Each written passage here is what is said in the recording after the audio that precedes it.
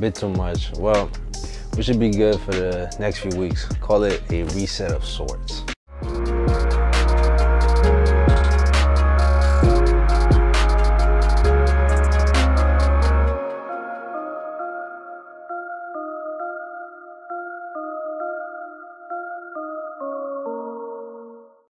What is up, familia? How are you all doing? I hope you are all doing better today than yesterday. Let's get right to it. So the initial wave of emotions has passed at this point, and we have to make some adjustments. Like I mentioned before though, some slight adjustment in everything we do. We will discuss some points in this video that will obviously relate to the current situation we are all going through. Now, like I mentioned in the last video, please know I am not an I messed that up. An epidemiologist, and I do not study any type of medicine or type of science behind viruses and such. For that information, please go and check the CDC and WHO websites to get more information from the actual experts. Now, before we dive into this video, let us gain some inspiration from the gospel. For this reason, I remind you to kindle afresh the gift of God, which is in you through the laying on of my hands. For God has not given us a spirit of timidity, but of power and love and discipline. This is from 2 Timothy chapter 1,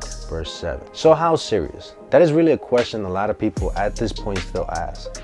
Some people are actually incredulous to the situation at hand, and it begs to ask the question why this is still going on. Now, for the safety of all the people, some states have gone through with extreme measures and changed certain rules and regulations. And at the heart of my question with this point is, what happened to the days of when making a statement meant you were telling the truth and people trusted what you said was true? What happened to those days? Now, going deeper into this point, there's something to discover in the words of Christ in the Bible through the church. And while the situation may have left some people worried and anxious and others not believing the situation was that serious, we should consider praying for both camps. Now, I'm going to direct my attention to all my youth group leaders, retreat leaders, lectors, ushers, basically everyone who helps out in the church in some way, form, or fashion. More than ever before, we need to step up to the plate and lead our families during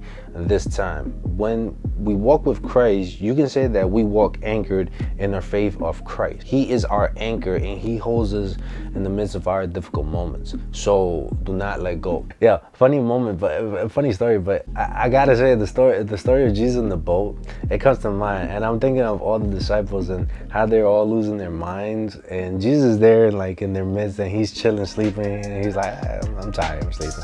And it's like, he's like, nothing's going on, right? And so for me, this is like a reminder, when he is there, we can ask him to help us. Staying connected during this time is going to be one of the hurdles we will need to overcome. And I'm not talking about the current news, but about staying connected to the faith. And I have to confess this point, and I think I'm not in the minority when I say this. I guess I can say that sometimes I took for granted how available the masses were made for me. The consistency of attending mass during the week and on Sundays became sort of my safe haven.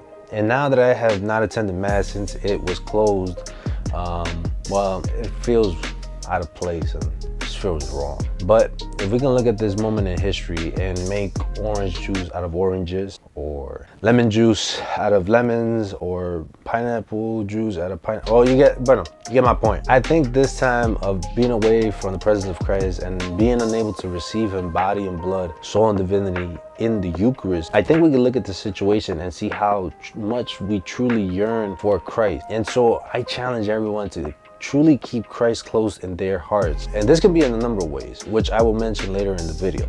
Again, this is another reason why we need to lean on Christ even more. Well, if the mass is not there, then yeah, no, we shouldn't despair. We shouldn't just despair.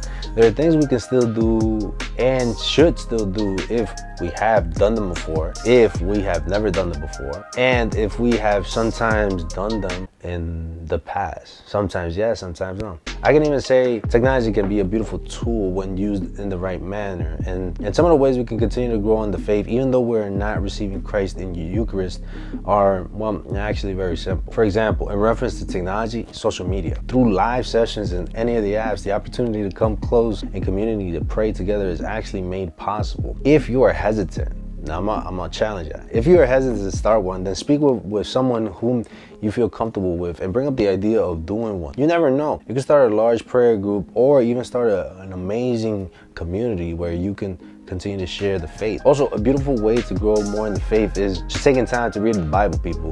Just read the gospel, read it. If there was any time when you were considering starting to read the Bible, it's this one. Again, habit. And what about the rosary? Have you ever prayed the rosary or the Divine Mercy Chaplet or the Novena prayer to the Sacred Heart? Or basically one of the many prayers the church has to pray. I mean, we can take some time and really pray these prayers with true want and desire as we look to God to guide us during this time. And I think this one is actually a way of putting the faith into practice. What about a simple phone call to any extended family member or close family friend, just to keep in touch? Not only are we keeping in touch just for the sake of it, but you're also letting others know you are thinking about them and praying for them to be in a good place. There are so many more, but these are a few you can do for now. Question of the week: what are some of the ways you continue to stay connected to the faith during this difficult moment? Let me know in the comment sections down below. I hope you all enjoyed this video. Make sure you hit that like button down below if this video helped out in any way, shape, or form. And consider subscribing to the channel to see more content like this. Also hit the bell icon to get notified when a new video drops. During this time, I will be doing something slightly different. Instead of doing my normal weekly shout outs, I will be pointing you all to the YouTube sites where you can go and see the mass during this time when we are unable to go to mass. And one of them is Kyrie Films and the second is Spirit Juice. Now make sure you go and check the YouTube channels out for the masses. And if you know any other YouTube channels that will be showing the masses or streaming the masses, please put them in the comment section down below. And again, I ask all of you to keep praying for all those directly impacted by this virus, all the people working directly and indirectly to help out during this outbreak, and for all of us that we continue to stay in the light of Christ. Again, please be smart, stay safe, keep washing your hands, keep doing your part. That's the biggest thing. Keep doing your part, and we will put this behind us sooner rather than later. And stay blessed. God bless. Also, I hope people are a little bit more conscious of washing their hands. Like, seriously, like, people need to seriously consider washing their hands, not just now, not just when this ends, but continuously keep that habit, because way too many people, I think they will continue to revert back down to their ways, and this isn't the time to do that. I think that grow the habit, build the habit. I'm not saying some of you are, some of the people, I have seen some savagery. Let me just say that. I have seen some stuff, and, you know, people got to continue to wash their hands, not just because what's going on right now, but just because it's hygienic, you know, and just stay clean. You know, I don't know if I don't know if everybody has thought about this yet, but think about your age and think about in the future where you will be when they ask you, when you're a lot older. And I think I might have referenced this before last week. I got to check.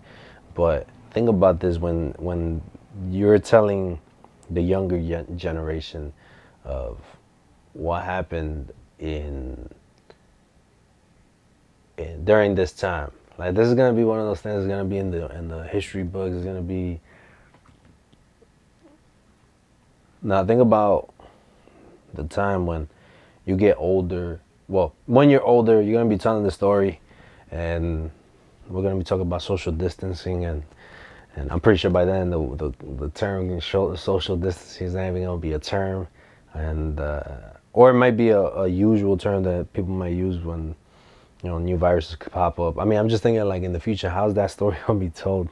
It's gonna be interesting. I mean, we're gonna have so much information to, like, let people know, but even then, I think we're still gonna have so much more information in the future. So I don't know, man. It's gonna be interesting.